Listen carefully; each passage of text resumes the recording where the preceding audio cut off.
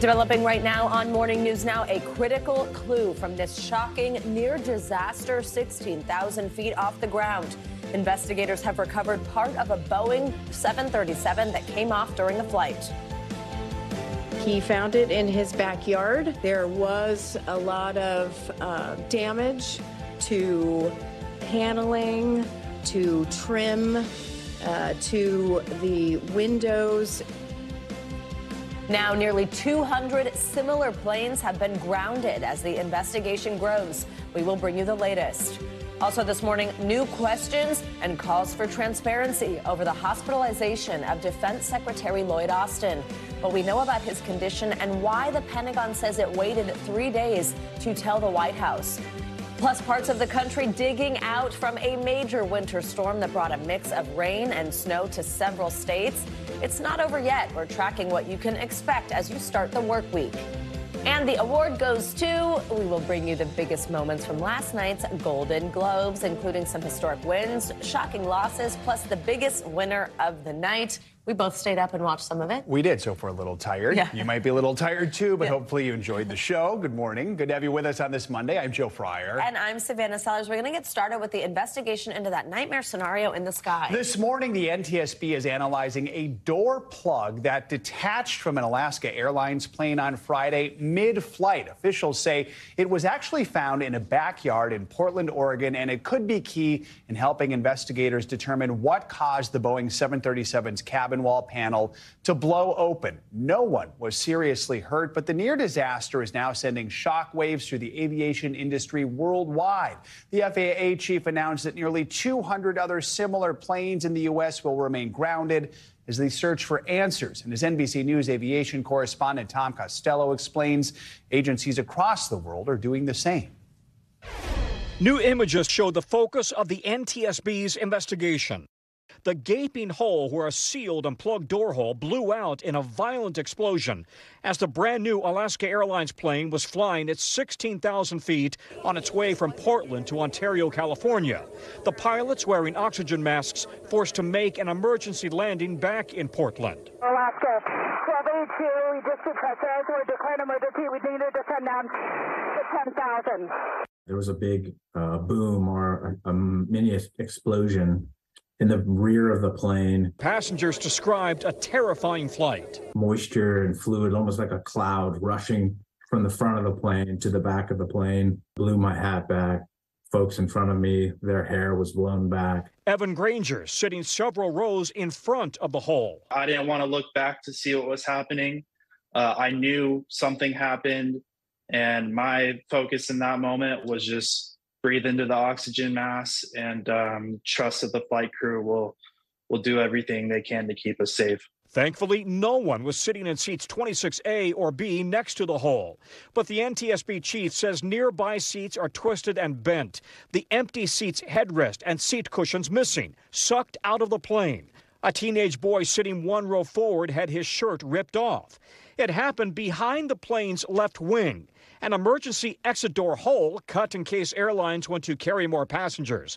Otherwise, that door is plugged and sealed, leaving an ordinary window. Investigators will be looking at whether that plug was properly bolted in place during manufacturing. Inside the plane, the wind violently pulled the cockpit door free, slamming it against the lavatory.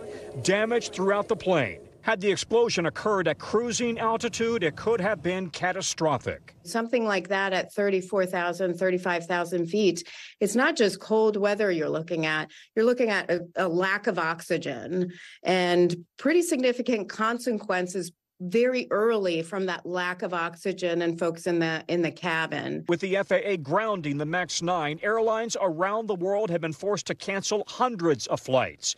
In the U.S., Alaska canceling 170, United 180, saying it's waiting for the FAA to provide directions. Well, our thanks to Tom Costello for that report. Well, the NTSB says the plane's black boxes have now arrived in Washington, D.C. for further analysis, and investigators have interviewed the crew. For more, we're joined now by former FAA and NTSB investigator Jeff Gazzetti, who's also an NBC aviation analyst. Jeff, good to have you with us right now. So talk us through the process of this investigation. What are investigators looking for, and how important was finding this door plug? Well, it was very important that they found that door plug, and that's a late-breaking news item, because now they'll be able to marry up the door plug that they found on the ground with the remnants of the hole that were in the side of the fuselage. And they'll be able to marry up paint transfer marks, damage to the attached fittings, those types of things. Meanwhile, they're going to be continuing to interview flight attendants, passengers. They're going to collect information from the flight data recorder.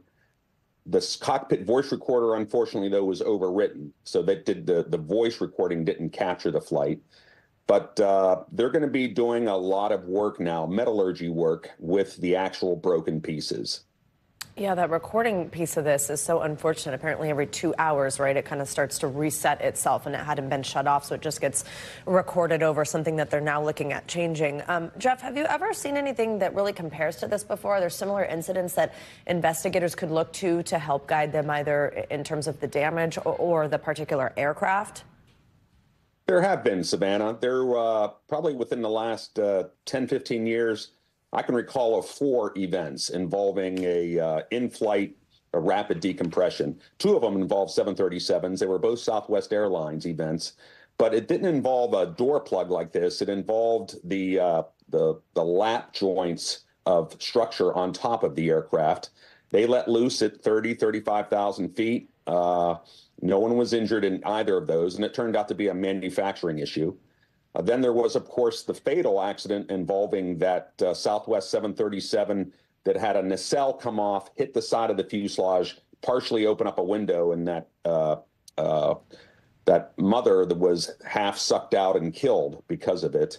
That was because of a nacelle problem that bounced up against the side of the airplane.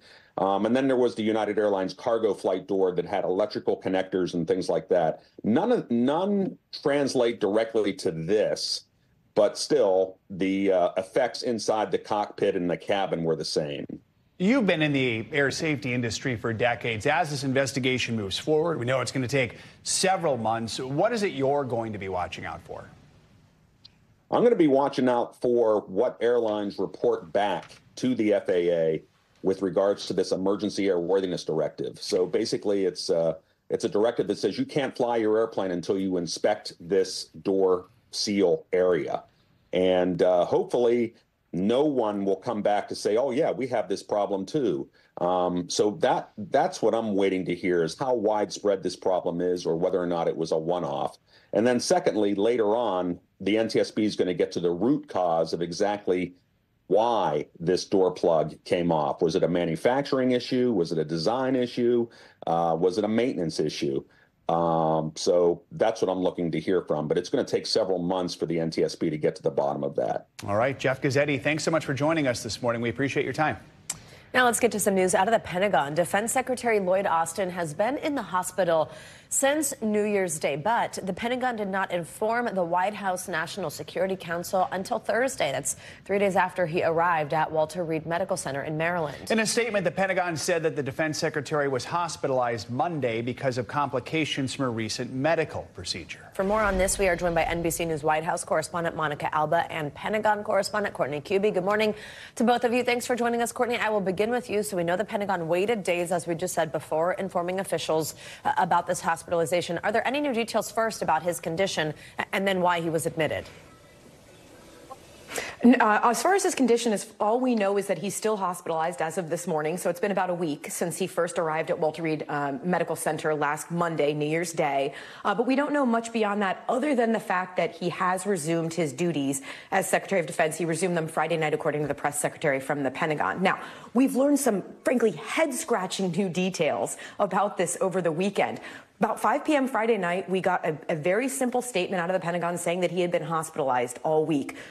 For the record, Savannah, we were told that he had been on leave all week. The Pentagon press corps was. In fact, he had been hospitalized. And as we dug into this, we found he had been in the intensive care unit, ICU, for most of the week.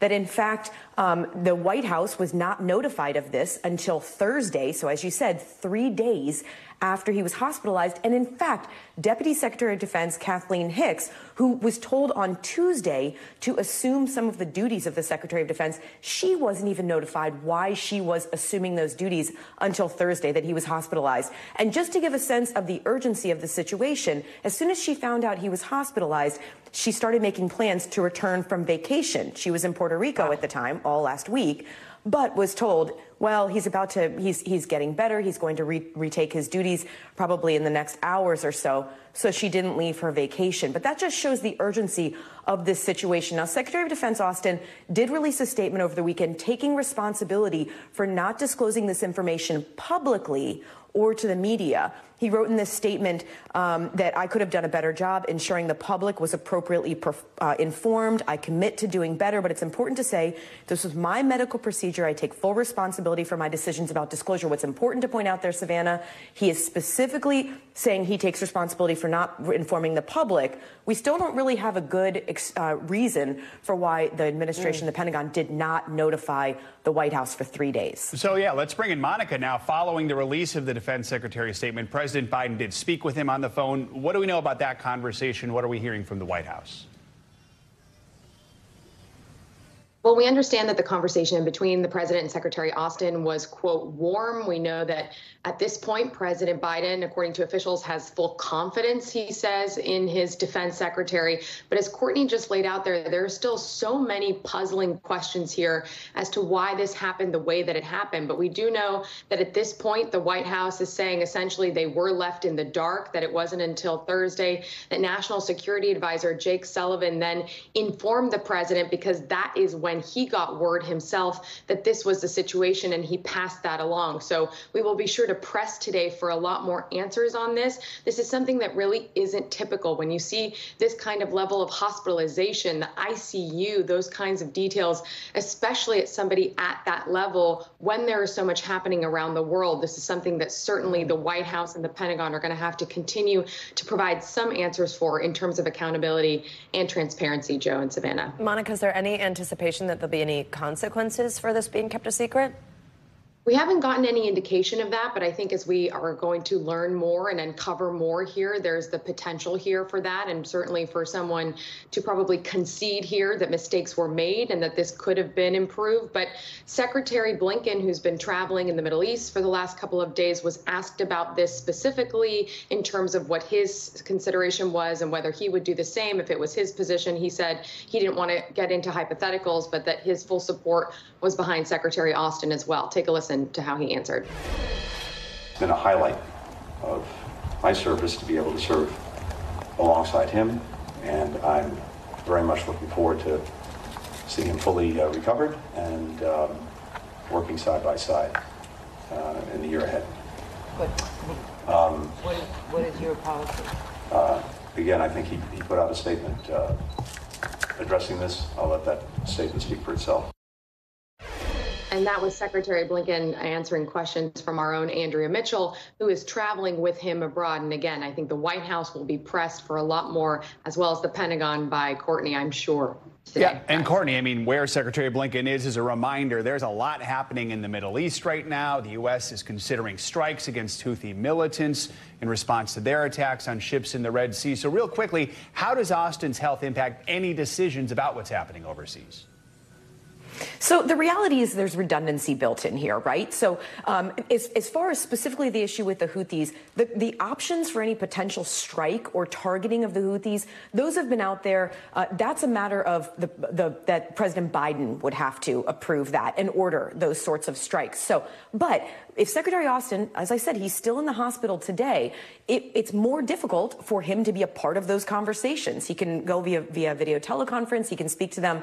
But the reality is they can still conduct the business of the U.S. military without Secretary Austin being directly involved. As I said, there's redundancy. But why this is so critical, Joe, is because he is part of the nuclear chain of command. Now, what that means is by law, he has to, the National Military Command Center, the NSC, the heads of the national security apparatus apparatus for this country have to be aware of his whereabouts and be able to get him at a moment's notice in case we're in a situation where, heaven forbid, there's a nuclear attack against the United States and there needs to be an immediate response by the chain of command here. He is part of that. That's why this is raising so many alarm bells that, in fact, the White House, the senior levels of this administration, simply didn't know where he was for 3 days. All right, Courtney and Monica, thank you both very much. We are tracking the next major cross-country storm system. That's right. After a weekend of extreme weather, more alerts for flooding rains, damaging winds, heavy snow. Those are all in place for millions. Well, for more on how it could affect you and your area, let's get a check at your Morning News Now weather with meteorologist Michelle Grossman. Hey, Michelle, good morning. Hey there, guys. Great to see you. And this is a big one. We are looking at major impacts for most of us over the next 3 days. And that's one of two storms that we're going to see this week. So Monday, Tuesday, Wednesday for the first storm, Wednesday, Thursday, Friday for the second storm. We're already starting to see this storm bring some thunderstorms to portions of the southern plains. We're concerned about nighttime tornadoes in the Gulf Coast states. So if you're in places like Houston, New Orleans, Mobile, you need to have your tornado plan in place because we are looking at volatile conditions later on tonight. We're looking at the chance for really heavy rain in spots, flooding rains, and looking at the chance for blizzard-like conditions in the plains. So we kind of have it all. Many of us looking at the chance for damaging winds as well as we go throughout today. Now, as we go through the rest of the week, we're looking at that second storm system. So I think that we might be on Weather 8, just making sure that we are on Weather 8 because that's what I'm using over here. But you can see that blue on the map. That's where we're seeing that heavy snow falling. We're also looking at the rain falling where you're seeing those thunderstorms. Storm alerts. We're looking at so many, millions of us under storm alerts. 108 million under wind alerts, 42 million under winter alerts, and 58 million under flood alerts. We're thinking about flooding, river flooding, and also the chance of flash flooding, especially in portions of the Northeast. We're already so saturated from storms that we've had, the weekend storms, and then storms that we're going to have Tuesday into Wednesday. We're also looking at that other storm bringing more storms later on this week. So flash flood outlook today, we're looking at chances in the south central states, the Gulf Coast states, portions of the southeast by tomorrow, and then into Tuesday, Wednesday, we're looking at the mid-Atlantic into the Northeast. So this is what this storm looks like. It's a big one. It's going to bring major impacts. So blizzard-like conditions across the plains today. Look at all those bright colors in the south central states, the Tennessee Valley, the lower Mississippi Valley. That's the anticipation of really heavy rain and also the anticipation of severe weather along the Gulf Coast states. So keep that in mind. And then, guys, by tomorrow, we're looking at the heaviest snow into the Great Lakes and really heavy rain into the mid-Atlantic and also the Northeast. So I can't emphasize this enough. We have some really heavy verbiage coming out of Mobile, the National Weather Service, where we're looking at the chance for really strong storms later on tonight. Back to you. Thank you, Michelle. Everybody stay safe. We'll see you soon. Turning now to winter illnesses, doctors are warning both COVID cases and flu cases are on the rise in the U.S., and they don't really think there's a peak in sight anytime soon. The CDC says flu levels are high or very high in at least 38 states, and COVID hospitalization rates are up 20% as of Friday. NBC News medical fellow Dr. Akshay Syal joins us now for more on this. Hi, doctor. Always great to have you with us. So tell us, walk us through, are cases looking different than in years prior? How concerning is that? So, guys, we talked to 4 different doctors in different corners of the country, and they're telling us this season, this respiratory season, is actually a bit unusual. So what we saw last year, we talked a lot about this triple-demic, right? Each virus, the flu, COVID, and RSV. But what we saw last year was that, RSV and flu were high initially. But by the time COVID came, the other two went away. So COVID was kind of here on its own, but what we're seeing this year, guys, is both COVID and flu are sort of neck and neck. They're both kind of hovering at this moderately to very high level right now, and that's actually worrying doctors. What does that mean? Could we see people get sick at the same time with both? Could we see back-to-back infections? We've talked a lot about this lingering cough people seem to have.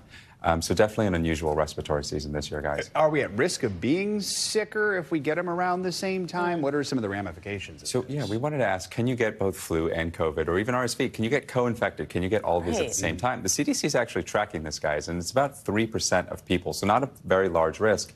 But 3% of people will test positive for both of these things at the same time. And you can see here on the screen, there's a lot of symptom overlap between the two. Aches and difficulty breathing, fatigue, fever. Really the only way to tell the difference, guys, is to take a test. But to answer your question, Joe, if you do get sick with both, if you are one of those 3%, there is a likelihood you will get more sick. You will be more likely to end up with worse outcomes, as you would expect if you get two viruses. Quickly, before we let you go, is it too late? Should we be getting a flu shot, updated vaccine? Give us the guidance there. Absolutely not too late. And I think we have a map of the flu states here where you can see some are very high, some are not that high yet. And you don't want to wait. See, guys, on the screen here, purple is bad. You do not want to wait for your state to get to the purple. The flu shot takes 1 to 2 weeks to work. Absolutely not too late to get it. No matter where you are on that map, you should go out and get it if you haven't. And I've heard from far too many people recently who, are not feeling well, they test negative for COVID, and then they go to work or they go hang out with friends, and it's That's a really good point. It's happening a lot.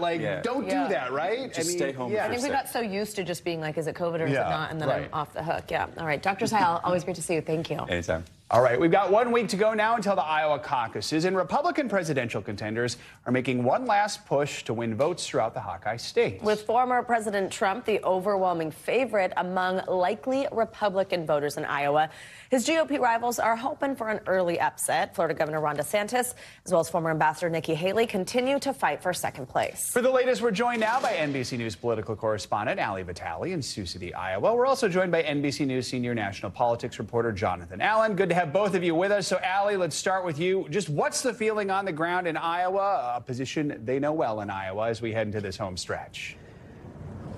Well, the feeling, other than cold, obviously, guys, is that this is the home stretch of the race. But what's so striking for those of us like John and I who have covered so many of these caucuses before is typically it feels like there's almost an anyone can take it vibe on the ground. Instead, what we're seeing here is even people who say they don't support Trump are under the assumption that he is going to be the winner here, and likely not just the winner, but someone who's able to trounce his rivals in the process. Nevertheless, those rivals are trying to make as many gains as they possibly can. For someone like Ron DeSantis, a second place finish is really the best that he could hope for. But certainly that falls short of the metric he himself had laid at the very beginning of this process, saying that Iowa was going to be the starting bell for him and, frankly, the new wave of republicanism that he wanted to usher into this party. The other person who's hoping for a strong second place finish for different reasons is former South Carolina Governor Nikki Haley. She's not expected to win here. She's spent less time on the ground here physically holding events than many of her counterparts. But that national momentum that we've seen her riding in places like New Hampshire, she's hoping that Iowa can provide a sort of second place springboard into the Granite State, where she is believed by many to be at least carrying some momentum. Whether or not that brings her within striking distance of Trump remains to be seen. But certainly it's all about making momentum start and then, of course, carrying it through to the rest of these early states out of Iowa, guys. John, let's bring you in here. And Ali, by the way, before I talk to John, thank you very much for standing out in the snow for us. John, Trump may have got it, girl. This big lead in Iowa, but there are these legal issues, of course, that we've been talking about alongside that. With such a big lead in the polls, is the former president viewing this as just a formality? What's he saying heading into this final week before the caucuses, especially since we haven't seen all that much from him actually in Iowa? Yeah, well, he was in Iowa just this weekend. He gave a couple of speeches at Commit to Caucus rallies. Basically, we were trying to get people to sign up in ink, if not in blood, to show up for you. Look, his argument to the public is that Democrats are going after him because they are afraid of him. His argument is that he will be able to come in for a second term and implement the parts of his agenda that he didn't before. He's got a whole new plan for a second term. So, he has not been in Iowa as much as some of the other candidates, but he is certainly making his presence felt here in the stretch run. I would categorize it under the category of not taking anything for granted, as Ali reported from Iowa in that beautiful winter wonderland there. Mm-hmm. Basically, the Iowa electorate is not going to pick somebody else. You have to have some sort of earthquake between now and the caucuses for that to happen. But Trump is not going to be seen as taking it for granted. Yeah, John, I mean, the other Republicans have been reluctant to attack Trump or go after him in any way. Are they doing anything different to try and close the gap here? Yeah, there's a reason that they're not going after him, and it speaks to the trouble that they've had moving forward, which is that the vast majority of Republicans still like Donald Trump. Even a lot of the ones who don't plan to vote for him like Donald Trump. They approve of Donald Trump. And so what these candidates have had difficulty doing, and really it's been impossible so far, is to make the case to Republican voters that they should move away from Donald Trump, which is the first part of a two-part strategy for winning this race. Get them to get off of Donald Trump and then get them to like you. But what they all skipped that first part. I think partially because they understood that it would backfire to start attacking Trump. We're starting to see a little bit more of that right in this stretch run before Iowa, but arguably too little too late. Before we let y'all go, Allie, I want to go back to something that you mentioned a moment ago about Nikki Haley. So she has been on the rise, but she made those waves when she made that comment that New Hampshire corrects what Iowa chooses. You mentioned that there is support, it seems, for her in the Granite State, maybe more so than in Iowa as we look ahead to the week after the caucus. But walk us through that signaling, sort of. Is that low expectations for her in Iowa? And is there anything that could look like a win of any sort for her here? Haley's own top surrogate, the New Hampshire governor, Chris Sununu, has actually been on the road in Iowa with her, but has said a few times now that in Iowa, it's generally expected that Trump is going to win here. So even her own top surrogates who want her to be the victor are saying that here in Iowa, it's not going to happen. Yes, we're all playing an expectation setting game when we talk to our sources and they try to tell us where they think they're going to finish. But you also just have to listen to the candidates on the stump. They think that they might have some momentum. But again, this entire race has really been based around the idea that the guy out in front is so far out there that he doesn't even feel like he has to spend a ton of time on the ground, and everyone else is scrambling for second. That's nibbling around the edges. That's not getting the cookie, to carry the metaphor. All right. Allie and John, thank you both. We'll talk to you often over the next week and really over the next 10 months. All right. Much more to come here on Morning News Now. Later this hour, feeling golden. That's right. The Golden Globes kicking off the award season, honoring the best in TV and movies. We're going to tell you who came out on top. But first, a miraculous rescue in Japan. A 90-year-old woman pulled from the rubble more than 5 days after a massive earthquake. Stay with us. We'll be right back.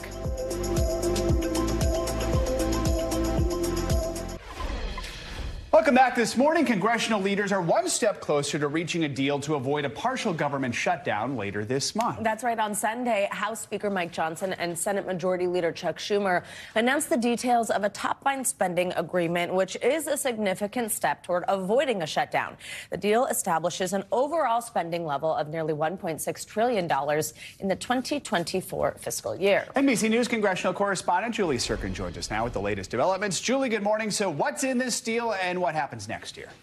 Well, first and foremost, guys, good morning. About $886 billion for defense, $772 for non-defense discretionary spending. That's how this top line number is broken down. And this was an agreement, as you mentioned, reached by the Republican House Speaker Mike Johnson and the Democratic Senate Majority Leader Chuck Schumer. This is something that largely staff in the room, aides, have been involved in hashing out. You see how that money is broken down on your screen there, but this really is just the first step here, guys. And we're under 2 weeks away from one of those first of two shutdown deadlines on January 19th. This agreement, while very important, basically instructs appropriators to now go into a room and decide how to allocate all of these funds between all of the government agencies, half of which run out of money on January 19th. So certainly an important first step.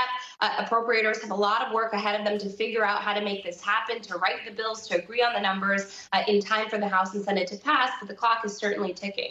Julie, the deal is an important step to avoiding a government shutdown, but, I mean, the threat of that is certainly not over. We've already seen some conservative pushback to the deal in the House. I think we have a full screen here we're going to pull up for our viewers. The House Freedom Caucus called this agreement a, quote, total failure, as you can see here. What are you hearing on the Hill? Yeah, this is something that I expect Johnson is not certainly shocked or surprised by. The agreement here largely matches the one reached by then ousted House Speaker Kevin McCarthy back in the spring with President Biden. Johnson did get a couple of concessions he can point to. For example, they would expedite those cuts to the IRS, something Democrats have strongly pushed back on and are pushing back.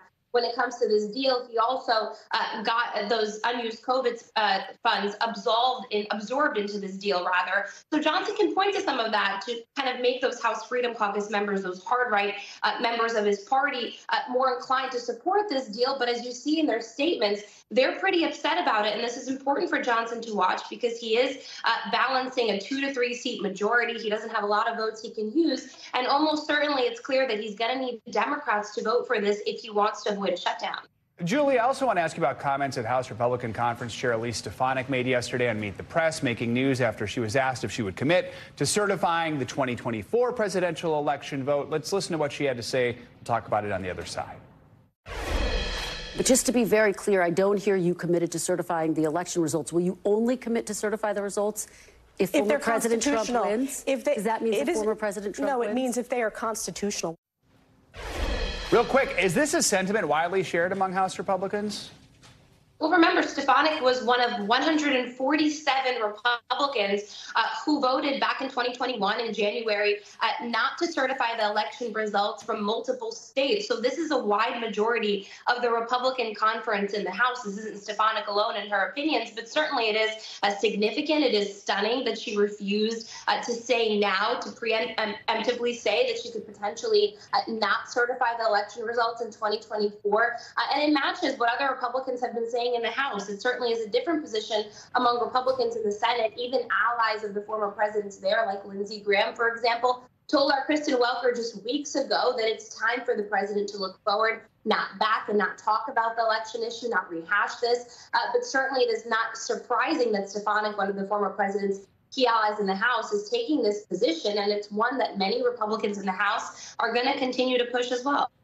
That's a question that's going to be asked a lot in the coming months. All right, Julie, thank you so much. Let's turn now to the situation at the border. Under fire from Republicans, Secretary of Homeland Security Alejandro Mayorkas will visit Eagle Pass, Texas later today. It's part of a trip to discuss border enforcement efforts as lawmakers in Washington work to reach a deal on immigration and border policy. For more on this, we are joined by NBC News Homeland Security correspondent Julia Ainsley. Hey, Julia, so what can you tell us about this visit? What's on the agenda? Well, we know that Secretary Mayorkas will be traveling with the acting Secretary of CBP, Troy Miller. They're going to Eagle Pass, where they'll meet with members of Customs and Border Protection, as well as local officials. Now, why Eagle Pass? Because just a few weeks ago, Eagle Pass was one of 2 epicenters of a migrant surge, a record migrant surge in December. They were seeing thousands cross in that very small area every day. Now those numbers have really backed off, though, but it's still worth him talking to the agents who are involved, how they were able to process people, and talk to local officials who oftentimes have said they haven't gotten enough help from the federal government. So as Congress returns this week, we know border negotiations are front and center. On Sunday, Republican Senator James Lankford said a deal on immigration and border policy could be reached this week. What more do we know about the progress there? Well, Lankford is one of 3 key negotiators. Another one, independent Kristen Sinema, said last week they were closing in. So now we're trying to read tea leaves like that. Mayorkas is also someone to ask about this because, and we will ask him this today when he's down there and has a press conference later, he's been in the room for a lot of these meetings because as they've hashed out what each policy could look like, whether or not they're going to mandate the detention of all migrants, allow immigrants who are living in the country to be deported without a trial, all of these things, if that is something that Mayorkas weighs in on, whether or not it's possible, the logistics, the manpower, what this looks like. And so, frankly, he's very close to these negotiations, although I'm sure he'll stay pretty close-lipped on a lot of the details. And it's something also to watch just in terms of what the Biden administration is doing on this. They've really wanted all of these negotiations to play out behind closed doors between Republicans and Democrats in the Senate, and then they want to wait until there's a real deal, one that can actually pass the House, before they weigh in on whether or not they would back it. So it's been a really tricky dance for them to walk. Possibly they're getting closer. We'll have to keep watching. Julia, quickly before we let you go, this visit comes after we had seen these record numbers in December of migrants at the border, but now somewhat of a drop in illegal border crossings after Mexico increased enforcement efforts. What's going on there? Well, they did increase enforcement efforts because they had lessened those enforcement efforts at the end of last year when they started to run out of money because of the record surge. We have new reporting out on NBCNews.com this morning that talks about negotiations that are ongoing between Mexico and the U.S., where the U.S. wants Mexico to do more to continue to interdict migrants, deport people who they see within their country who are U.S. bound, and also to try to do more to to basically keep that U.S.-bound traffic from getting here. But Mexico has a lot of leverage because they see themselves as a country caught in the middle of this problem as migrants from countries like Venezuela are on their way to the United States. And just last week, President of Mexico asked for extreme things from the U.S., like granting visas to 10 million Hispanics living in the U.S. and ending sanctions on Venezuela. All things we could probably bet that the Biden administration will not do, but it really shows just how much Mexico has in terms of leverage going into these negotiations and how dependent the U.S. is to get Mexico to do more because of those record numbers. All right, Julia Ainsley, thank you very much. Let's get some international headlines. An incredible survival story out of Japan where a woman in her 90s was pulled from the rubble 5 days after a massive earthquake. Truly incredible. Megan Fitzgerald joins us now from London with that and more. Hey, Megan, good morning.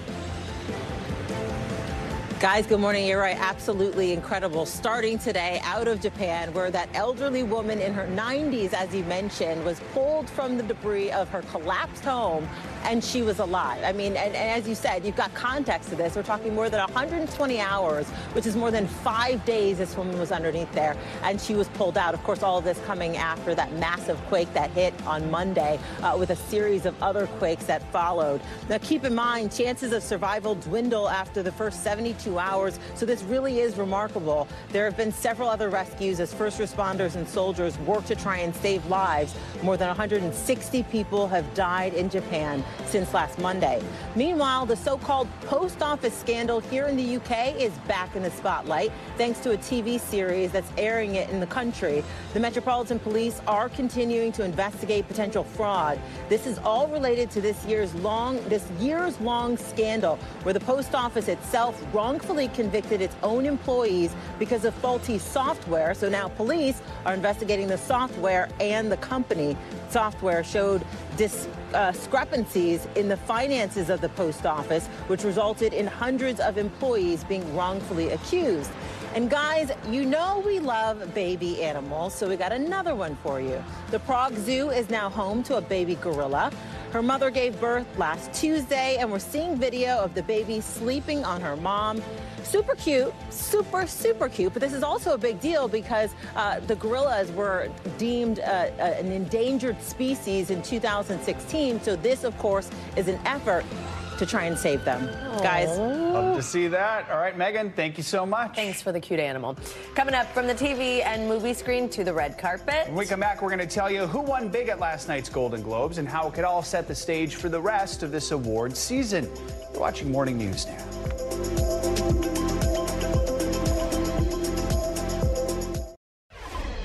Welcome back. It is the start of January, which can only mean one thing. Award season is here. And the Golden Globes kicked off the season last night, honoring some of the most iconic names of both the silver screen as well as the television screen. Fandango managing editor Eric Davis joins us to recap last night's biggest moments. Eric, good to have you with us. So let's start with movies. We know the summer was dominated by Barbenheimer, Oppenheimer, and Barbie. Seems like we saw the same thing last night, right?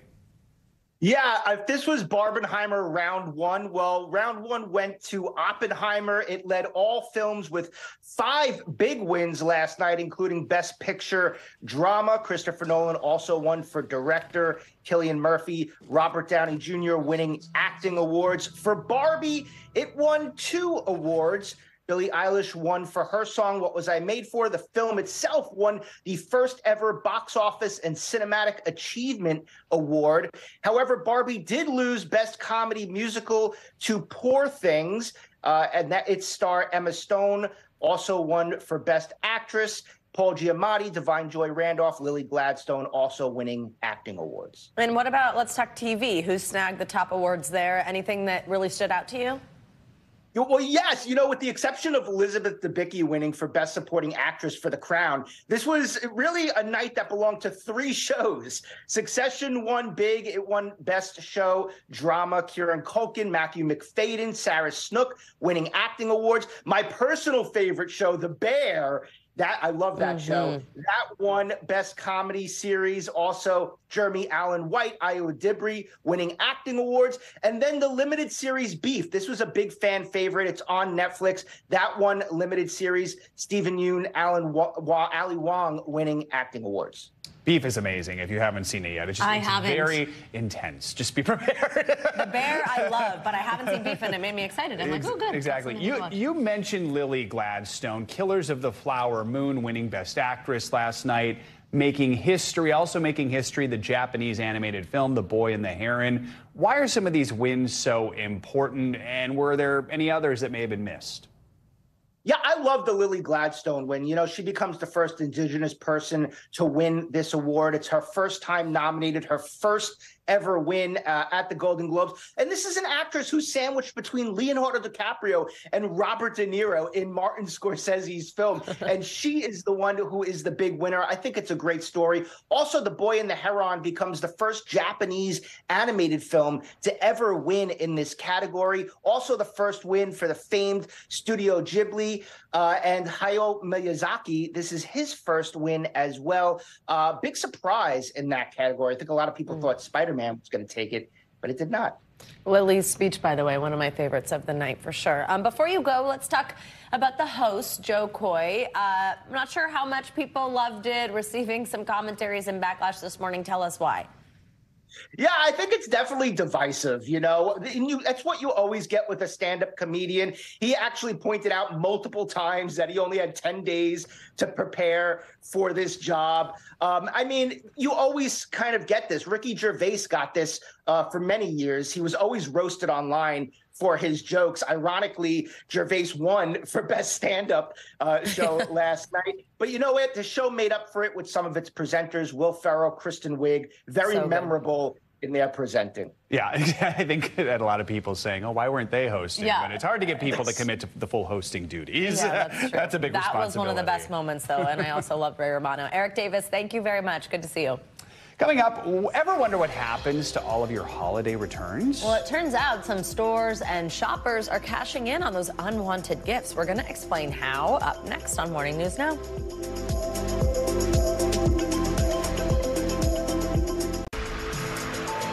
We are back with some financial headlines for you and a tentative new deal for auto workers in Indiana. CNBC's Silvana Henao joins us with that and other money news. Silvana, good morning. Joe, Savannah, good morning to you. Yes, so the UAW strikes a tentative contract deal with auto parts maker Allison Transmission, and this covers 1,500 workers in Indiana. Now, the agreement guarantees union members a starting wage of $20 an hour and retroactive pay hikes. Workers rejected an earlier offer from Allison. Their demands follow a larger pattern by unions to press companies for better wages, benefits, and working conditions. Allison makes automatic transmissions for medium and heavy-duty commercial vehicles, such as buses and military vehicles. iPhone owners who filed claims in Apple's $500 million class action settlement over the company's decision to slow down the performance of phones with older batteries, well, they're starting to get their checks. Apple agreed to settle the 2017 lawsuit, which alleged it didn't properly disclose what it was doing. Mac Rumors reports some customers have seen money deposited to their accounts in the amount of $92. The affected devices were the iPhone 6, 7, and the original SE. And speaking of Apple, Apple may drop an official announcement on the Vision Pro mixed reality headset this week or next, and it's conveniently timed with the Consumer Electronics Show, which Apple never attends. Bloomberg reports the headset has already begun shipping to U.S. warehouses on a small scale and is expected to arrive in stores as soon as next month. Meetings have been scheduled for employees at Apple retail stores across the country next week, with training sessions planned for the final week of January, guys. Be interesting to see if it changes the kind of VR drought, I feel, at all. We'll see, yeah. Metaverse interest. All right, Silvana, thank you. Now to the secret world of retail returns. NBC News business and data correspondent Brian Chung gives us an inside look at how companies and shoppers are cashing in and shows us the surprising places some of those holiday gifts you sent back really end up.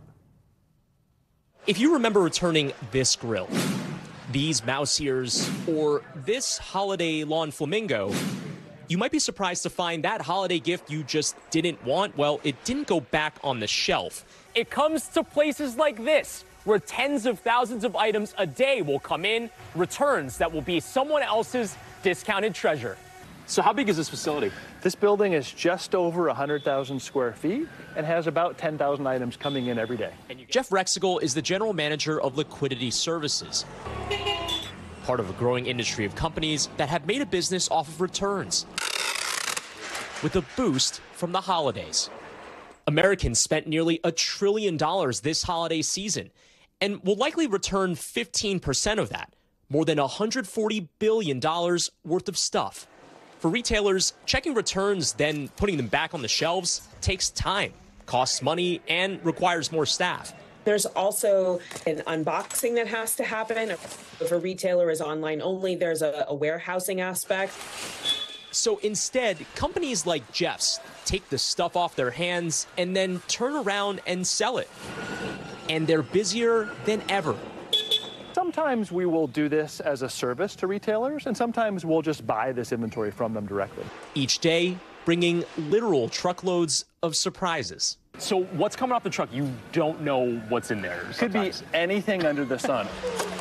Step one, sort through all of those returned items. We're walking by pallets of mostly returns. And again, this is any kind of product. We see furniture, we see home items, we see kid pools. Step two, inventory the items and check the quality.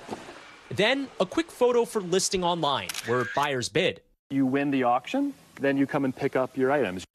So you come here once a week about? About once a week. Wow. Stacey Adam buys home products at 80 to 90% off, then resells them on Facebook. It's kind of like treasure hunting, right? It is. It's like Christmas every time. Giving returns a second life is a win-win. Shoppers save big, and that unwanted stuff doesn't end up in a landfill. Consumers really want great deals, and then they want product that they feel good about buying. Although, once taken off the lot, all sales are final. No returns. Brian Chung, NBC News, Pittston, Pennsylvania. That makes sense, and I want in that I was going to say, a fun place to go shopping right there. Sure. All right, coming up, we're going to Grandma's house. Up next, we're going to tell you about one family's slumber party tradition that has become a new trend. You're watching Morning News now.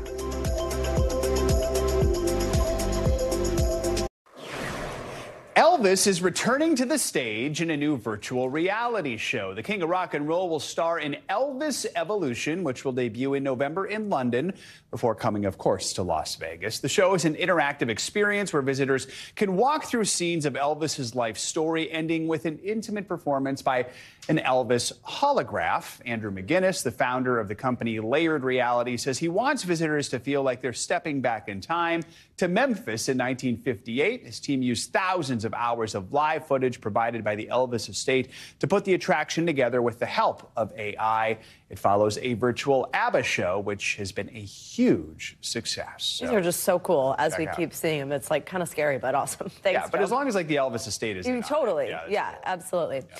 Well, finally this hour, we're taking a look at a heartwarming trend that could bring you right back to your childhood. So right before Christmas, a couple in Ohio was surprised by their adult grandchildren showing up for a sleepover. Well, now their family tradition is catching on. NBC News Chief White House correspondent Peter Alexander has the story.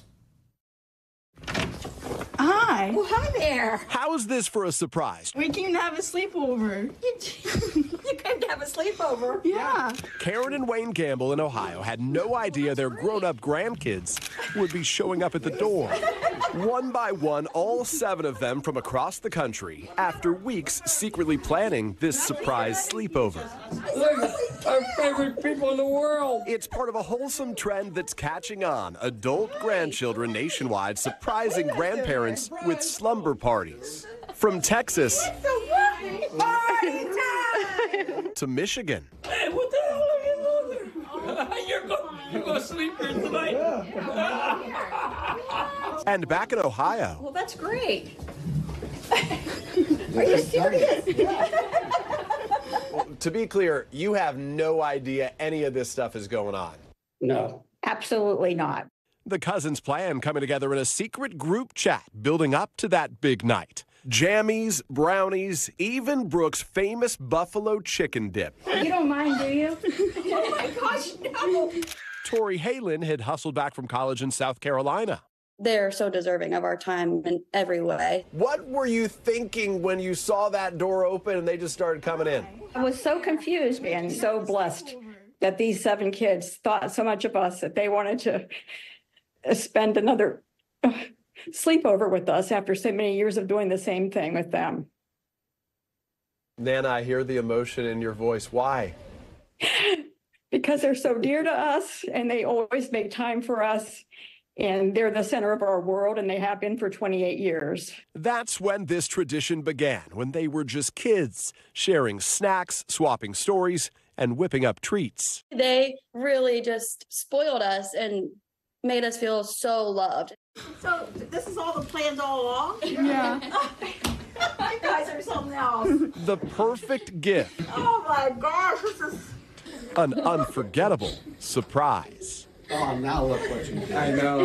What does this experience tell us about the power of family? With that night, that they would find the time to share their love with us, that we've come to treasure so much. I just wish everybody could have some of that, what we've had over the years. It's so important, and they are priceless to us, just priceless. Okay, that was really sweet. I'm tearing up. It's a great viral trend. What a good idea, right? So sweet. Swing Makes by, me really miss my grandma, and I totally remember those sleepovers when I was little. It was such a thing. In one cabinet, she had Hershey bars at the level where we could reach them, which was like, we're at grandma's Your parents house. would never do. No, they would not. And my mom would be like, that's enough of the sun-kissed orange soda and Hershey bars. But it's so sweet. Thank you, Peter Alexander, for that. We would do endless Yahtzee. So Yahtzee and Parcheesi. There you go. Those were our 2 games with grandma. All right, that's going to do it for this hour of Morning News Now. But the news continues right now. Stick with us.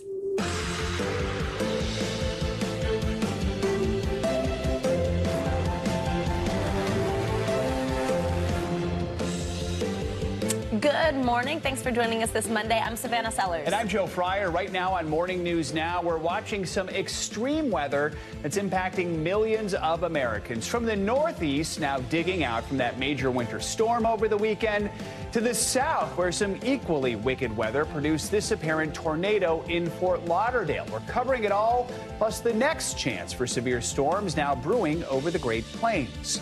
We're counting down to Iowa this morning, the state's crucial caucuses just 1 week away. But can the dwindling pool of 2024 GOP contenders catch up to the frontrunner, former President Donald Trump? We've got the state of play in just a moment. Also this morning, new developments in that mid-air scare from over the weekend. A door panel blew out in the middle of an Alaska Airlines flight. The important discovery of where exactly that panel was found, and the uncertain future of one of Boeing's most popular jets. And we're taking you to Hollywood this morning with a full recap of the history-making Golden Globes. Another night of Barbenheimer, with both movies doing quite well. And the kickoff to award season, right? Exactly. Plus we get Emmys, Grammys, Oscars. We get it all in a short period of time. And by the way, we're about to get into this, but you know what else we got this weekend? Snow. Snow? Though it didn't last long here in New York, beautiful. but it lasted a long time for a lot of people. It's where we're going to begin this hour. A lot of folks are digging out after that weekend winter storm. That's right. The storm brought heavy snow and freezing rain throughout the Northeast. Several places saw more than a foot of snow fall over the last several days. Another storm this week is brewing. It's expected to bring flooding rain and damaging winds. Meteorologist Michelle Grossman will let us know what you can expect in just a moment. But first, we're going to check in with NBC News correspondent Kathy Park, who joins us now from Worcester, Massachusetts, with the latest look at that snow behind you. Hey, Kathy, good morning. Hey guys, good morning. Yeah, the weekend storm had a little bit of everything. Rain, snow, ice here in Worcester. You just have to take a look around. We got a lot of snow, 13 inches. And this morning, that heavy snow and ice still coating these tree limbs. And yes, the storm is out of here, but there's another one right behind it. This morning, millions of Americans waking up to a blast of winter weather. Much of the Northeast digging out from one of the biggest snowstorms in nearly 2 years. Snow buried portions of Pennsylvania and Massachusetts, some spots reporting over 18 inches. With snow and ice quickly piling up, slick conditions sent cars and even tractor trailers sliding across New England highways. I suggest maintaining your vehicle, put snow tires on it, be prepared. The storm cutting off power to tens of thousands, and more extreme weather down south. Oh my God, that just caught on fire. A tornado with 80-mile-per-hour winds barreling through Fort Lauderdale Saturday, damaging property and power lines. This year's first winter punch, dangerous for some, but plenty of fun for others. My son was so upset why we didn't get any snow in December, so I told him, here it is. And back here in Worcester, temps dipped into the 20s, so icing is an issue this morning, but a big change is coming in the next 24 hours. Rain is in the forecast, several inches of rain, so that could lead to rapid snowmelt, especially with large snow piles like this one, and also heighten the risk for those flash floods. Right, Savannah, Kathy, Joe? we appreciate you being out there for us. Stay warm. Thanks. All right, let's get more on the major winter storm with your morning news now. Weather. That's right. Time for Michelle Grossman to join us again. Hey, Michelle, good morning. Hey there, guys. Good morning. And this is a big one. We are looking at major impacts across the country. We're looking at wind damage, also heavy snow in some spots, blizzard-like conditions throughout the plains. As Kathy mentioned, we're looking at the chance for flooding, some flash flooding. That's due to the rain falling and also snow melt. And then we're also looking at the chance for severe storms later on tonight. So let's get to it because we're looking at many under storm alerts.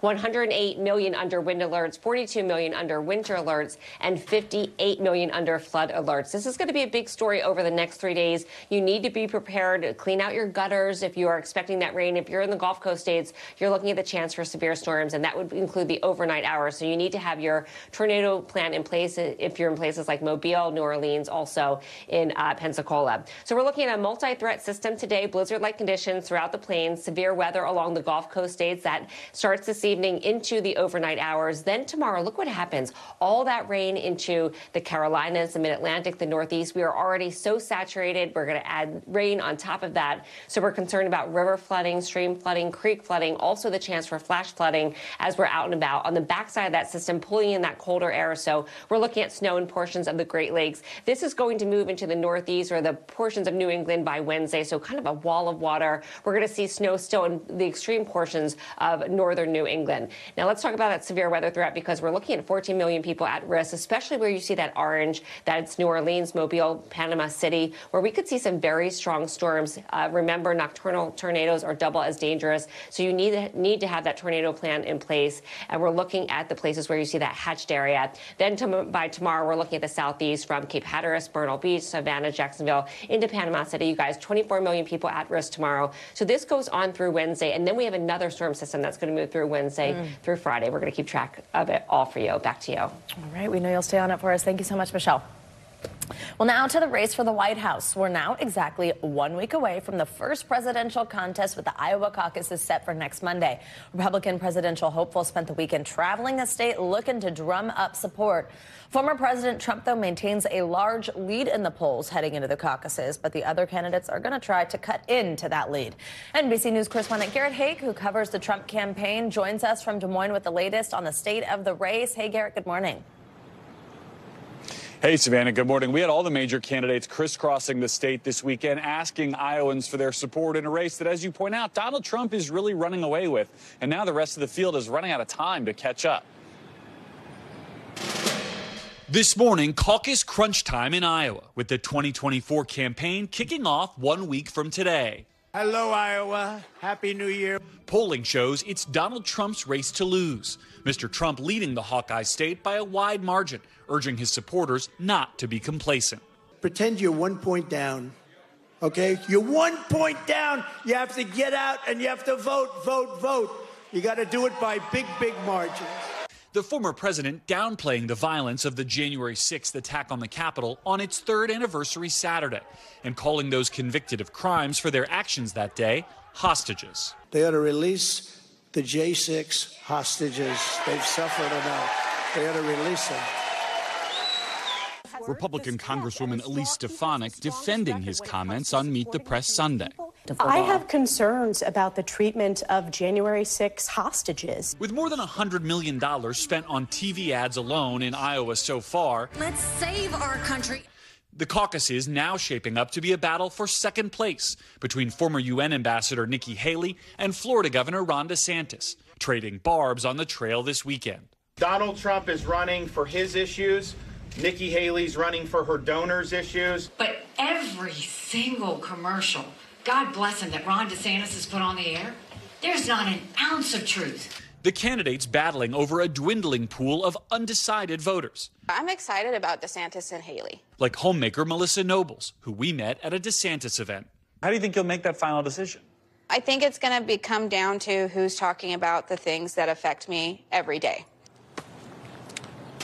As for Mr. Trump, his next appearance will be pretty far from the traditional campaign trail. He'll be in an appeals court in Washington, D.C. in the election interference case. He argued on social media overnight that he should have immunity from prosecution for any actions he took as president to fight voter fraud, saying that was part of his job, Savannah. All right, Garrett Haight kicking off the week into Iowa, as well as his own tour of many states as we start this primary season. Garrett, thank you very much. To Hollywood we go. Awards season officially underway with celebrities hitting the red carpet for the Golden Globes, which honored movie moguls and television titans alike. NBC News contributing correspondent Kaylee Hartung has a recap of last night's celebration. Kaylee, good morning. Yeah, guys, good morning. Last night was a celebration Hollywood has been waiting for, and it was just as fabulous as you'd imagine. There were historic firsts, a pair of new awards, and all the star power we could handle. Brie Larson told us she had to catch her breath after meeting J-Lo. It was a girls' night for the cast of Barbie, and none other than Taylor Swift made the whole place shimmer.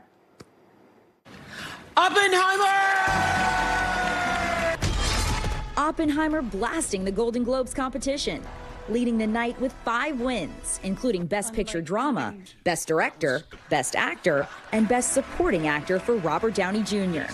To my fellow nominees, let's not pretend this is a compliment.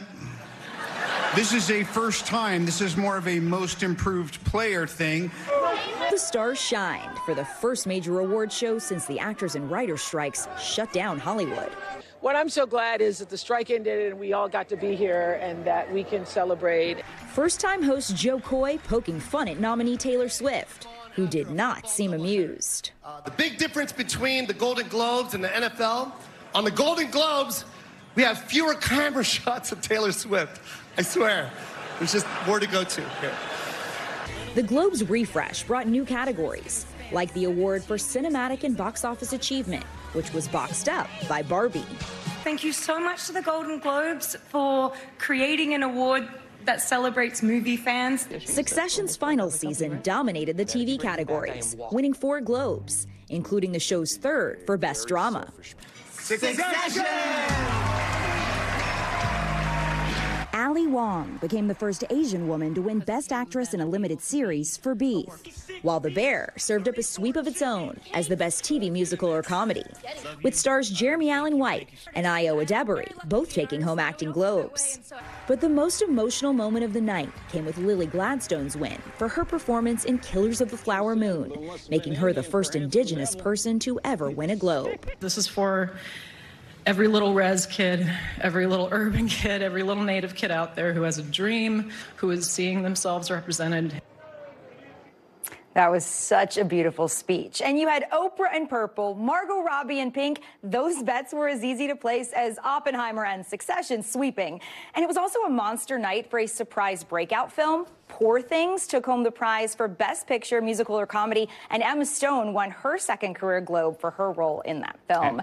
This was just the beginning of the fun and glamour of award season, Joe. Oscar nominations will be announced in 2 weeks, so stay tuned. And Emma Stone could be winning her 2nd Oscar this year, too. We'll have to wait and see. All right, Kaylee, thank you so much. Appreciate your reporting. Well, now let's get to the investigation into that terrifying ordeal aboard an Alaska Airlines flight Friday from Oregon to Southern California when a panel blew out mid-flight. This morning, NTSB investigators are turning their attention to that door plug that was found in a backyard in Portland, Oregon. They're hoping it will help them figure out exactly what happened. NBC News aviation correspondent Tom Costello joins us now from Reagan National Airport with the latest here. Hey, Tom, good morning. Savannah, this was a relatively brand new plane. They had just taken ownership of it in November. The NTSB has now recovered the black boxes. However, the cockpit voice recorder has been overwritten because it overwrites after 2 hours and more time had elapsed than they wanted. So as a result, there's nothing on the CVR that they're going to be able to glean. The NTSB has also interviewed the crew already, being held up as heroes for their courage and their bravery in dealing with this onboard decompression explosion as the plane was flying from Portland, Oregon down to California. This morning, a critical discovery after that very close call in the skies. I'm excited to announce that we found the door plug. The NTSB saying overnight a teacher in Portland contacted investigators after he found the missing piece, a door plug, in his backyard 2 days after the decompression explosion at 16,000 feet, which twisted and bent nearby seats and sucked the headrests and cushions out of the 737 MAX 9. Alaska, or Seattle, Alaska, 1282, we just pressurized, we're declaring emergency. One teenage boy had his shirt pulled off of him. A sock was found stuck in the plane's frame. One flight attendant suffered a knee injury. The NTSB chief says if it had happened at a cruising altitude, 34,000 feet, it could have been deadly, with passengers pulled out of the hole. There could have been some significant consequences for the passengers that were seated in that area of the plug and throughout the cabin, really. As cold wind ripped through the cabin, the force of the explosion pulled the cockpit door open, slamming it against the lavatory. Passengers describe terror on board. There was a big boom or a mini explosion in the rear of the plane. My focus in that moment was just breathe into the oxygen mask and trust that the flight crew will do everything they can to keep us safe. It happened behind the plane's left wing, where a hole is cut for an optional emergency exit. But Alaska Airlines didn't need it, so the door was plugged and sealed, leaving an ordinary window. Investigators will look at whether that plug was properly bolted in place during manufacturing. Meanwhile, the FAA has grounded 171 MAX 9s in the U.S., forcing Alaska and United Airlines to cancel hundreds of flights. Yeah, there are a lot of flights still canceled today, Alaska and United Airlines. The NTSB also looking at why it is several pilots' crews had reported that in the days before this incident, reported that they had a decompression warning light in the cockpit. Why was the plane allowed to keep flying? Alaska says that they had, in fact, put that on their list of issues they needed to check, that they had told the pilots they could no longer fly that plane over water, can't go to Hawaii until they resolve the decompression question. And then, of course, Friday night, a major decompression explosion at 16,000 feet. They were very, very lucky. Back to you. Oh, they really were. So many questions here still, Tom. Thank you so much. We've got much more to come on this hour of Morning News Now, including the very latest out of the Middle East, where Secretary of State Antony Blinken is meeting with some key leaders across the region this morning after a deadly wave of airstrikes in Gaza over the weekend. But first, after the break, a gun lobby shakeup in the run-up to the start of a corruption trial involving the now former CEO of the NRA. We're going to bring you more on that after this. Welcome back. The National Rifle Association CEO Wayne LaPierre announced his resignation on Friday. According to the NRA, LaPierre cited health reasons for his decision to step down after more than 30 years leading the gun rights lobbying group. It all comes as LaPierre's civil trial begins today in New York City for allegedly violating nonprofit laws and misusing millions of dollars of NRA funding by using them personally. NBC News Justice and Intelligence correspondent Ken Delaney joins us now with more on this. So, Ken, first of all, take us through this decision. What's the NRA said about LaPierre's decision to step down? And does his resignation tell us anything about any potential legal jeopardy he could face? Good morning, Joe and Savannah. The NRA is saying that Mr. LaPierre cited health reasons for his decision, and they say they're going to vigorously defend themselves against this lawsuit by the New York State Attorney General. But we all know that this is about to be a very embarrassing week for the NRA because the allegations in this lawsuit and against Mr. LaPierre specifically are extraordinary. They accuse him of bilking this organization, this nonprofit corporation, using it as his personal piggy bank. For example, using company-funded private jet trips with his family 8 times to the Bahamas in 3 years for $500,000. There was an example of a trip that he made to shop for suits at the Zegna Boutique in Beverly Hills, where he charged the organization $40,000. So there's no criminal jeopardy here. This is a civil lawsuit, but they are the Attorney General is seeking financial compensation from both the NRA and Mr. LaPierre. When New York Attorney General Letitia James had filed this suit that was back in 2020, one of its original goals sought to ban LaPierre from leadership roles. What impact do you think his resignation could have on the trial, given that was kind of part of this? Yeah, well, clearly, so she's achieved one of her top goals from this lawsuit, and what she said in a post on X is that, you know, this is a vindication of her allegations that Mr. LaPierre is corrupt, but she said this move, this resignation, will not shield him from accountability, and by that she means financial accountability. This case is going to go forward. It's going to go through all these sordid details about the finances. And the reason folks are wondering, why is the Attorney General, what right does she have to sue a private organization about how it spends money? It's because it's a nonprofit. It's subsidized by the taxpayers, by you and me. And so it has to spend money reasonably, and the government has a right to regulate and look into how it's spending money. And if it's compensating people too much, if it's sending its leader on private jet trips with his family to the Bahamas, that's an issue for the taxpayers. So, Ken, the civil trial gets underway today. Real quick, what can we expect? Yeah, so there will be opening arguments today and perhaps some initial testimony. This is expected to be a 6 to 8 week trial. There's going to be a lot of documents, a lot of experts talking about spending, and a lot of really embarrassing and sordid details about how that organization's money was spent, guys. All right, Ken Delaney and Ken, thank you so much.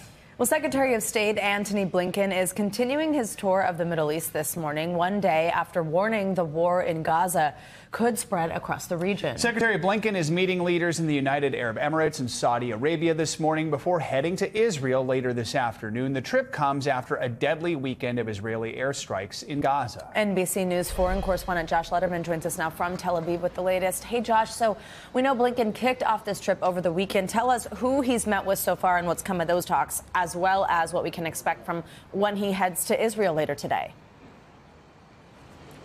Well, hey, good morning, guys. A big part of the visit so far has been working with U.S. allies in the region like Jordan and Turkey, who may have some influence over Iran to try to get Tehran to get its proxy groups like Hezbollah, the Houthis and others to avoid escalating with Israel. Now, in his visit to Doha, Qatar, a big focus of that stop was really on trying to get those stalled hostage negotiations back on track. But here in Israel, the secretary is really going to be focused in part on trying to push back on some far-right Israeli politicians who have suggested that Gazans could be forced to leave the Gaza Strip by the hundreds of thousands. Take a listen. Palestinian civilians must be able to return home as soon as conditions allow. They cannot, they must not be pressed to leave Gaza. We reject the statements by some Israeli ministers and lawmakers calling for a resettlement of Palestinians outside of Gaza. These statements are irresponsible. They're inflammatory. The State Department says Blinken will also be focused on trying to boost humanitarian aid into the Gaza Strip, as the UN says many of its convoys have been delayed now for days. So, Josh, we understand 2 Al Jazeera journalists were among those killed in an Israeli airstrike on southern Gaza yesterday. What can you tell us about that? And then how are both Israel and Al Jazeera responding? Yeah, so among those killed in this strike was the son of Wael al-Dadu, who is the Al Jazeera bureau chief in the Gaza Strip. He already lost his wife, son, daughter, and other family members earlier in the war. And Al Jazeera is now calling this an assassination. We have reached out to the Israeli military. They are acknowledging there was a strike that they say was aimed at someone who was operating an aircraft, probably a drone, that was dangerous to their troops. They say they are aware that there might have been 2 other people in that vehicle who died as well. But so far, that is the only thing we've really heard from the Israeli military, as groups that represent the rights of journalists overseas are really crying foul about this operation. All right, Josh Letterman, thank you very much. Coming up, Olympic gold medalist Mary Lou Retton, one-on-one. After the break, our own Hoda Kotb sits down with the American icon in an exclusive interview with NBC News on her recovery after a pretty scary brush with a rare form of pneumonia last year. Stay with us. This is Morning News Now. Welcome back. Olympic gold medalist Mary Lou Retton is on the mend after a life-threatening health scare with a rare form of pneumonia this past fall. She's now out of the hospital and recovering at her Texas home. Today, co-host Hoda Kotb sat down with Retton for an exclusive interview where she wanted to share a message of gratitude and hope. You know, I just thought I was a washed-up old athlete, but the love was just, it touched me. It touched me. To hear you say the words, I thought I was a washed-up old athlete, like hits me in the soul. Because I don't know if you are aware, but you are someone who people mark time with. You are someone who people have, you've made such an indelible mark on people's lives. And I'm sure you have felt the wave. I have. Yeah. I have. I mean, now that I'm alive and I made it through, there were so many more positives than negatives. To see Mary Lou Retton's famous smile, you can't help but think about her standing atop that Olympic podium in 1984 in that red, white, and blue leotard and pixie haircut. The first American woman ever to win a gold medal in gymnastics, and the groundswell of pride and adoration America felt for her. She was on every magazine cover, in every ad. You only get out of it what you put into it. So energize it. And even the first woman athlete ever on a Wheaties cereal box. What'd you have for breakfast this morning? Wheaties, of course. She was America's sweetheart, and she set the stage for the golden age of American women's gymnastics, which continues its historic run today. That dream to stand up there on the medal stand and watch the flag rise and the national anthem play, I mean, that's what I worked a lifetime for that feeling, and it will never go away. And that warm feeling for Mary Lou has never gone away for many, which is why it was so troubling when her daughters announced in October that their mother, a beloved icon, was fighting for her life in a Texas hospital with a rare form of pneumonia. Mary Lou's eldest daughter, Shayla, joined us for this interview because, quite simply, Mary Lou doesn't remember much of her month-long hospital stay. You have a breathing apparatus, oxygen. I am on oxygen. I feel like you're in a very kind of vulnerable state. Very much so. But I'm very private. I know. And to come out and talk about it, and usually my interviews are, oh yes, it felt great to win the Olympics, you know? Yeah. This is different. This is serious, and this is life. And I am so grateful to be here. I am blessed to be here.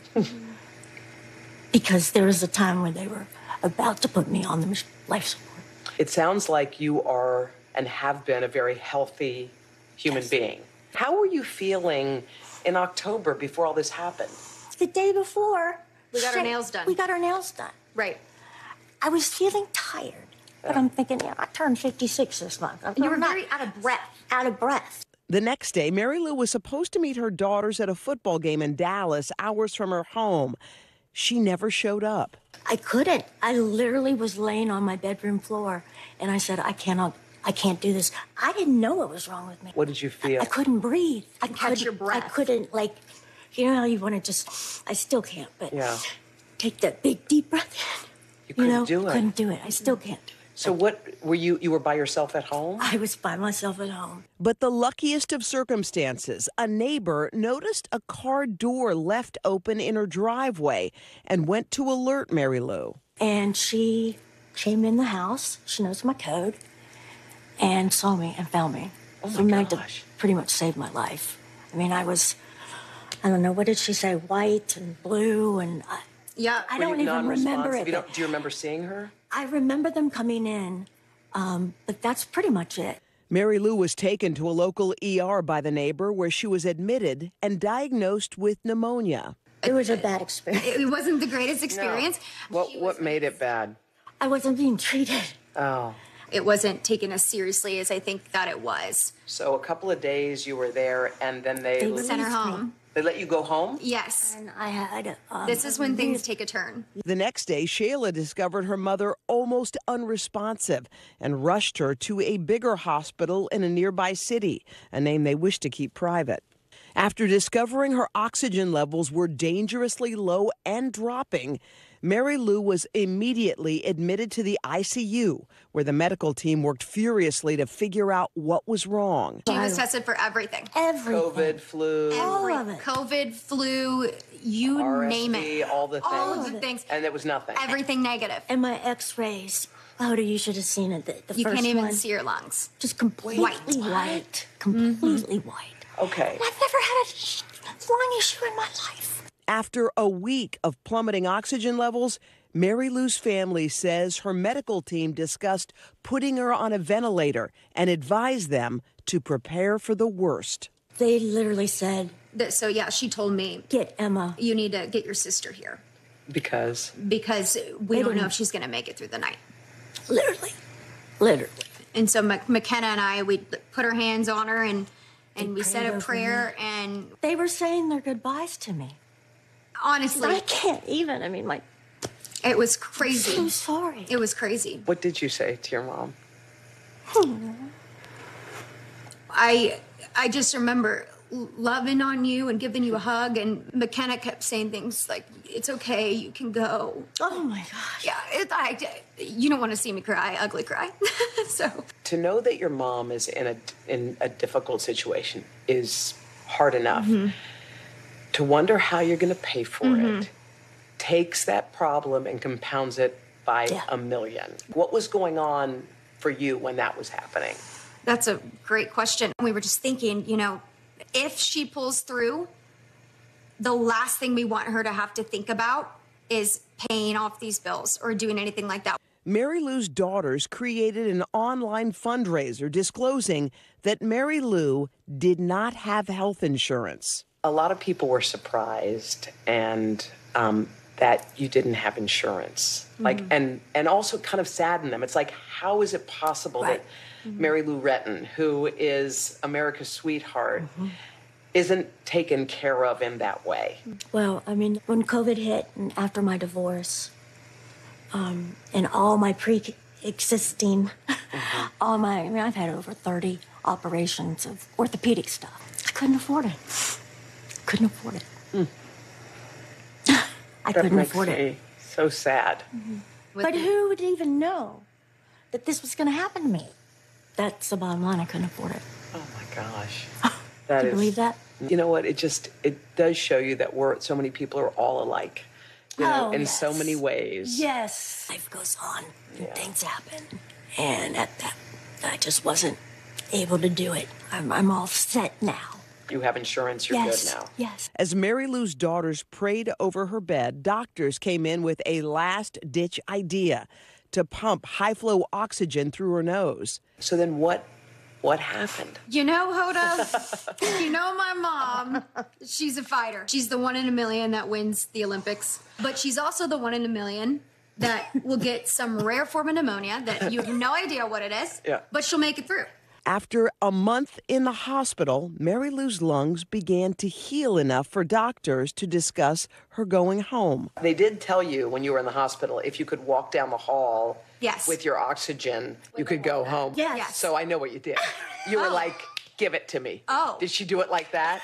Well, so that means Christmas was here. Christmas is here. What a gift. Oh, my girl. word. I mean, I'm not great yet. Yes. I know it's going to be a really long road. I don't know how long I'll indefinitely need the oxygen, but you have no idea how blessed and how grateful I was for this holiday season. And gratitude for the overwhelming love and support she received while in the hospital, both from donations and from prayers. And Mary Lou says she will use that joy to keep moving ahead in her recovery. I mean, when you face death in the eyes, I have so much to look forward to.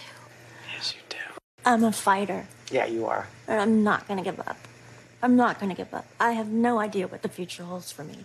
I don't know if I'm going to have lasting issues with my lungs. They don't know.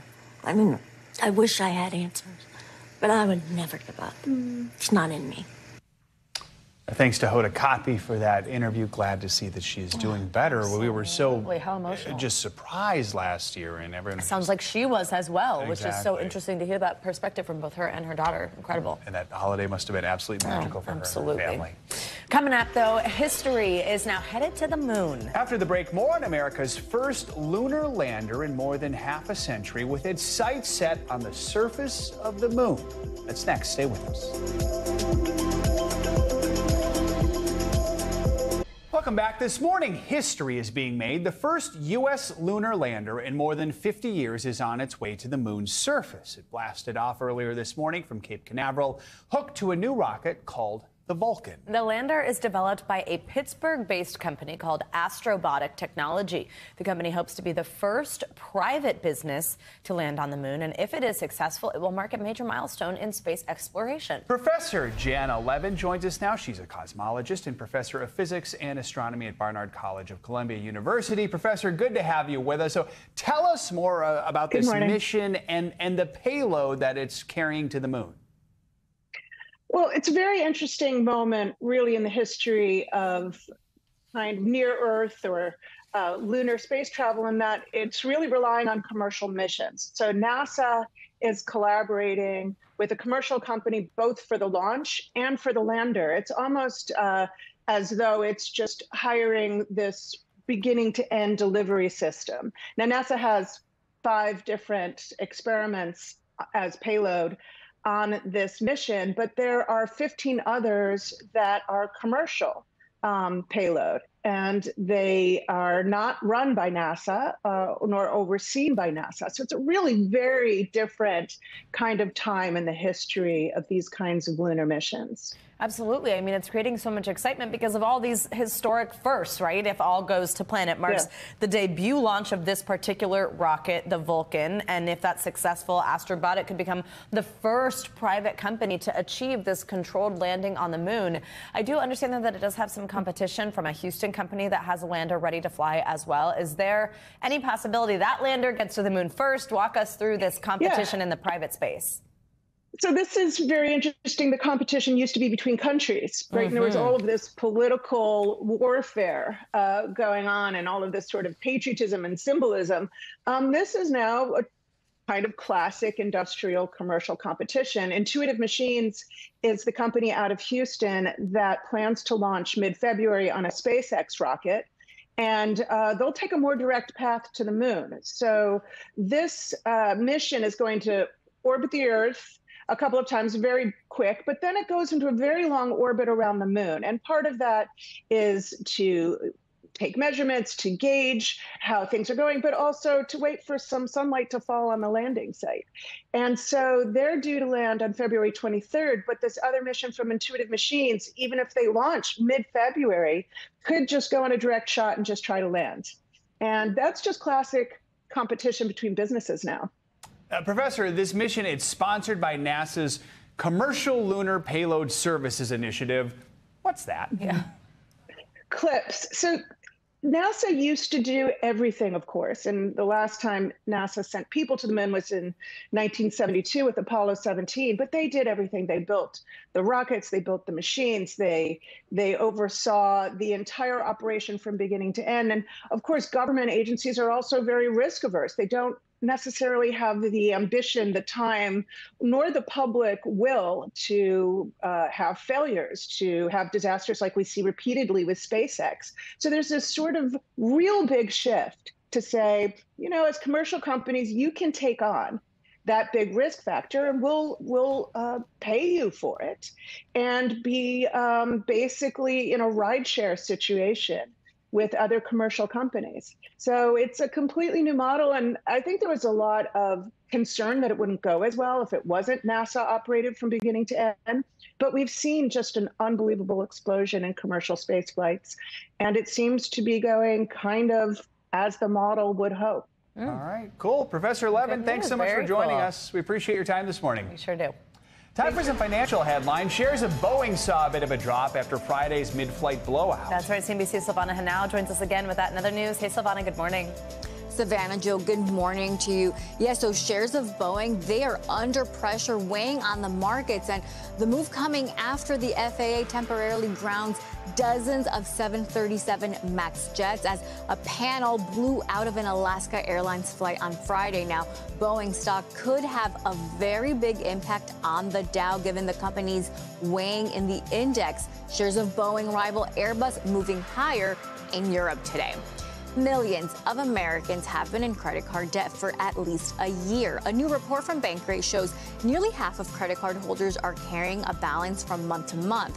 More than half of those, or 56 million people, have carried debt for a year, up from 50% in 2021. Now, the most common reason for carrying debt, well, it's emergency or unexpected expenses, such as medical bills, car and home repairs, and that's followed by day-to-day expenses. And of those who have credit card debt, less than half say they have a plan to pay it off. And Taylor Swift tops the king of pop, well, at the box office. The Eras Tour movie is now the top grossing concert film of all time, bringing in $261.6 million in theaters. Now, that surpasses the 2009 Michael Jackson movie, This Is It.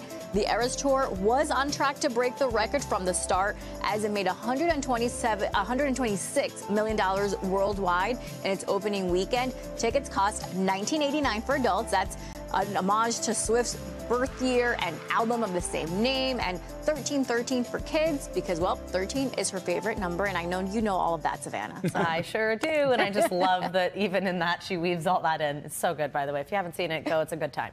Thanks, Savannah. Appreciate it. Thank you. You got it, guys. Well, turning now to take a look at the impact of female entrepreneurship on the economy with the release of Wells Fargo's 2023 Impact of Women-Owned Businesses report. In the U.S., women-owned businesses account for nearly 40% of all businesses in the country, and this survey takes a look at their many accomplishments that help fuel our nation's economy. Joining us now to discuss is Val Jones. She is the Senior Lead Business Growth Strategy Consultant at Wells Fargo. Val, good morning. Thank you so much for joining us on this report. It's exciting to get to talk about it. So first, just take us through the findings here. What do they reveal about the state of female entrepreneurship right now? Yeah, thanks for having me. I'm so excited to share. So in this report, we really wanted to take a look at what has happened in women-owned businesses since the last report that took a look at this, which was from 2019. And I will tell you that a big surprise to me was how great things went for women-owned businesses during COVID. I was not expecting that at all. We saw growth in the number of businesses that opened up, which wasn't terribly surprising in that we heard a lot about folks starting businesses out of necessity or dealing with shifts in employment, et cetera. But what we also found was tremendous growth in revenue and employment. So since the 2019 report came out, we added about 1 million businesses owned by women. We added about 3 million new jobs, and we added about $1 trillion in revenue. So it was a really great experience for women-owned businesses. Very surprising. Do you think there was a turning point that kind of shifted the scales to make this positive so far shift happen? Yeah, you know what? We saw a lot of things happen during COVID that didn't happen during the recession. One of the things the report looks at is comparing what happened during the recession versus COVID. Very, very different stories. So let's go back in time with COVID a little bit. At the very beginning of the pandemic, a lot of women-owned businesses were very hard hit. Many of were in the services industries, which were shuttered at the beginning, and many had problems accessing capital, even with PPP, et cetera. But what we saw increasingly were government institutions, corporations like Wells Fargo and others, and philanthropic giving, really taking a look at what can we do to support small businesses during this difficult time. And so we saw a lot of injection of capital. We saw a lot of support for organizations that provide technical assistance and information. And we just saw a lot of money go out there to provide support, not only for women-owned businesses, but for all small businesses. And it really made a big difference. We talk a lot about closing the gap, about kind of bursting through that glass ceiling. Is there still room for improvement when it comes to women in business, when it comes to female entrepreneurship? I know there is still kind of this disparity sometimes in money taken home at the end of the day, that type of thing when you compare it with male-owned businesses. What are you looking for there to kind of really see that gap close? Yeah, thanks for asking that question. We did see a lot of tremendous growth, but I don't want it to be that's the end of the story. To your point you're alluding to, there's still a lot of major gaps that remain, particularly in revenue and employment. We still see a lot of opportunity for women-owned businesses to catch up there. So in employer firms, there's a very small number of women-owned businesses that have employers, but the ones that do account for about half of the revenue of all women-owned businesses. It looks very different for our male counterparts. So what I think is we put the right infrastructure and information, resources, money in the right places during COVID, but we can't let our foot off the gas pedal. There are gaps that still remain, and we still need to continue the great work we started. All right, Val Jones, thank you so much for joining us. Really a pleasure to get to talk with you about this, and great to see some good news here. Thank you. We appreciate it. Yeah, thanks for having me. Thank you. Coming up, it's a tale of two tailgates as we head into the NFL's postseason. Yeah, after the break, a closer look at two of the most passionate fan bases in the league as they duke it out for playoff glory. Stick around. And Sam eating a burger. Stay for that. Stick around.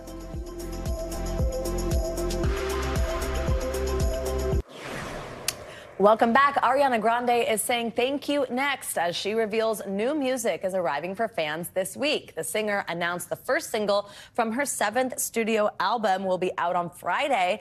The track is called Yes and it will be Grande's latest drop of her own music since her album Positions back in 2020. Since then, though, she's taken on the role of Glinda the Good Witch in the highly anticipated film rendition of Wicked. She also launched her own beauty brand, Rem Beauty, and was featured on multiple hit tracks with artists like The Weeknd and Kid Cudi. We still don't have a release date or title for this next album, but we can expect to find out more soon. Pretty exciting. Big year ahead for her. That's definitely true. I know. I can't wait for Wicked. Exactly. All right. In the final week of the NFL's regular season, the Buffalo Bills beat the Miami Dolphins, clinching the AFC East title.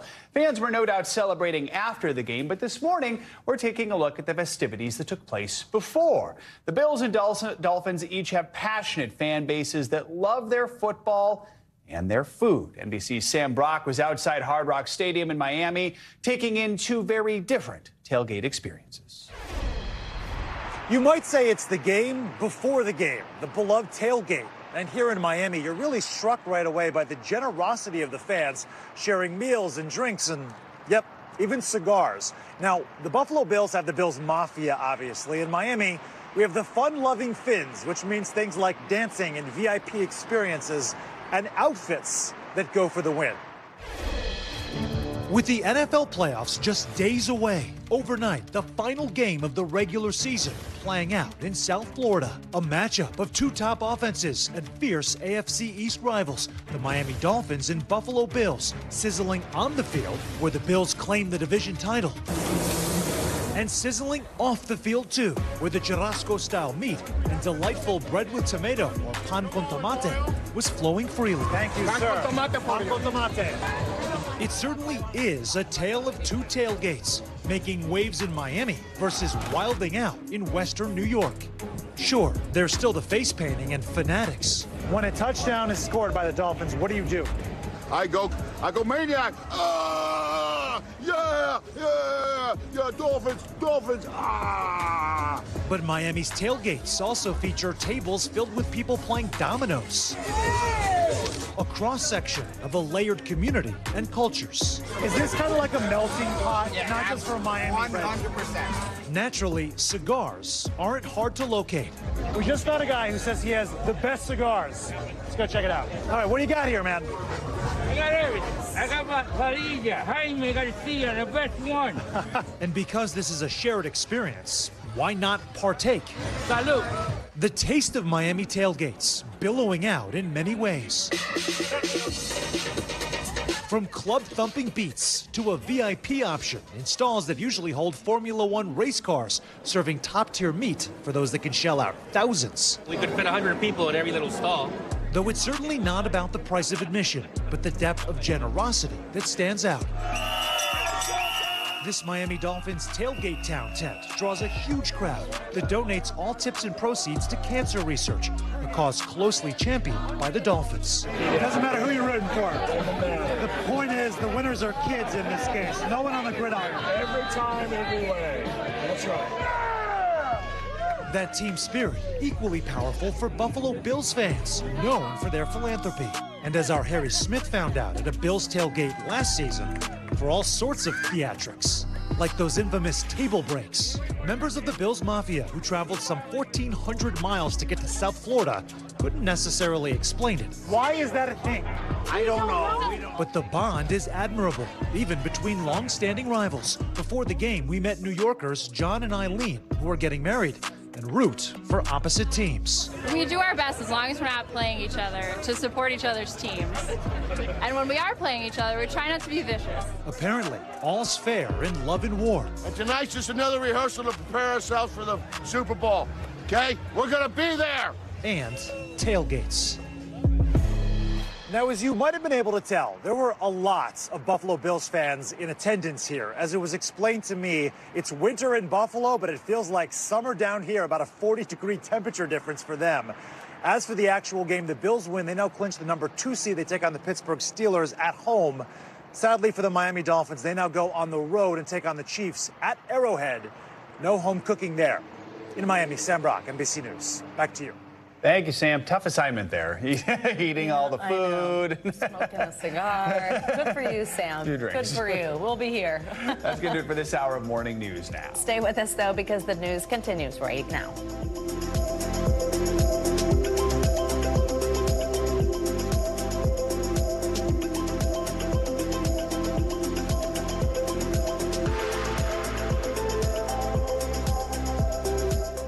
Thanks for watching. Stay updated about breaking news and top stories on the NBC News app or follow us on social media.